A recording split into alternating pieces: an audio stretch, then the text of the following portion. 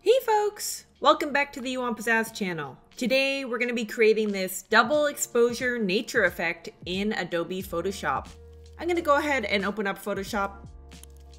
Right here I have a 2000 by 2000 pixel canvas, and in the description below you will see links to some photos that I've picked out here.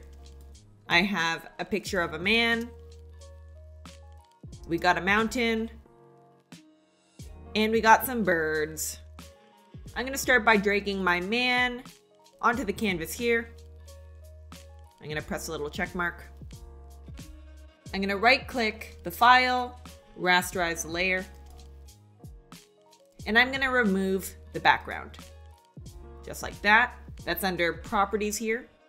And then I'm just gonna make this a regular layer by just converting it to a smart object. Right click, and then rasterizing it like that.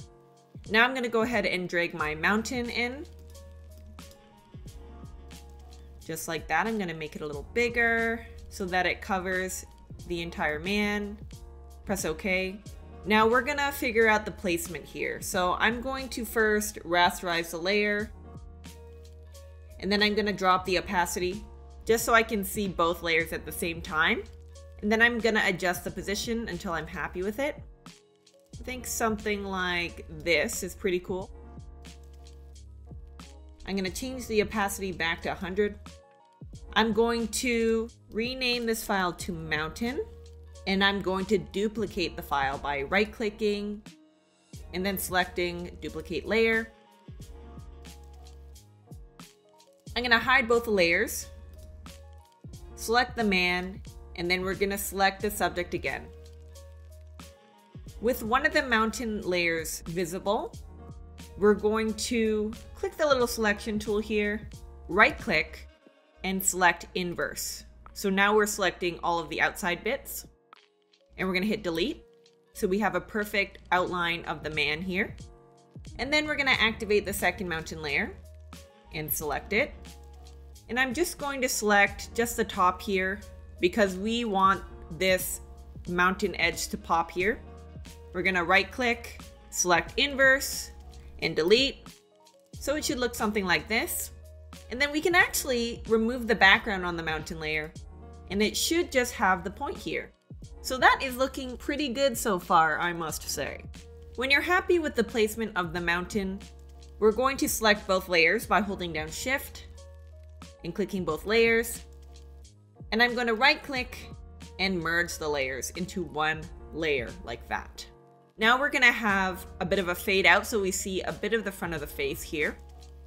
So we're gonna start off by making an adjustment layer, making sure that's selected here. And then we're gonna go into gradient. So if you hold down the paint bucket tool and we select gradient tool, we wanna go up here, click that arrow here, and then select the first one under basics. And then click and drag to kind of get that gradient look.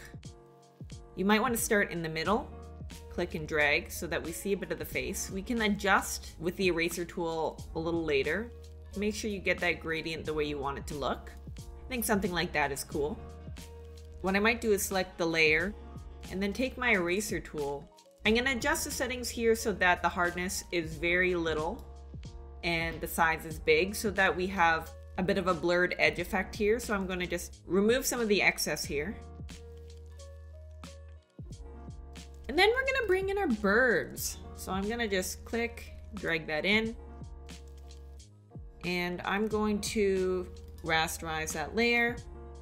And then I'm going to just take my magic wand tool and select the background and delete it just like that.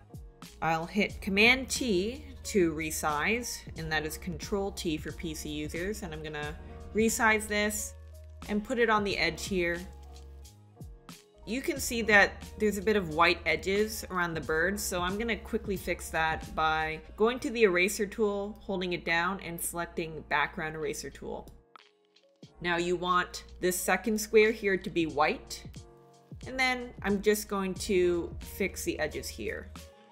Now we're gonna do that fade again with the birds. So I'm gonna again create an adjustment layer, go to the gradient, and then click and drag to kind of fade those birds out. something like that. I think to make it a little more cohesive, we're gonna add a black and white filter to it. So I'm going to go into effects here, black and white, and then I'm gonna play with the curves for each layer. So we'll start with the birds. I'll click the bird layer, I'll click the effects and select curves. And then I'm gonna right click the layer and make it a clipping mask. And what that'll do is only adjust the layer below it. I'm just gonna make this a little more contrasty, make the birds pop a bit. And then I'm gonna do the same with the mountain.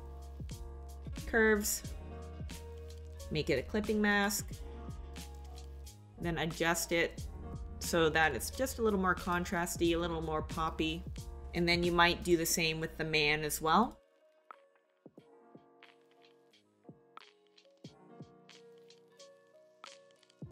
And then one last thing I'm gonna fix is that you can kind of see the dark edges of the man below the mountain shape. So I'm just gonna click the man, take my regular eraser tool, and just clean up the edges here. You might want to adjust the background. So I'm just gonna double click it, go to gradient overlay, and then I'm gonna select here to look at the different options. Since we're going with a black and white theme, I'm gonna go into grays, and there's a few different cool gradients here. You can always click one and adjust it. And there you have it, folks, a cool double exposure nature photo. I hope you found this tutorial helpful. If you did, please give this video a like and subscribe to the You Want Pizzazz channel for more videos. If you end up posting this on your Instagram or whatever, make sure to tag You Want Pizzazz because I would love to see what you create. I hope you have a fantastic day, folks, and I will see you in the next one. Bye!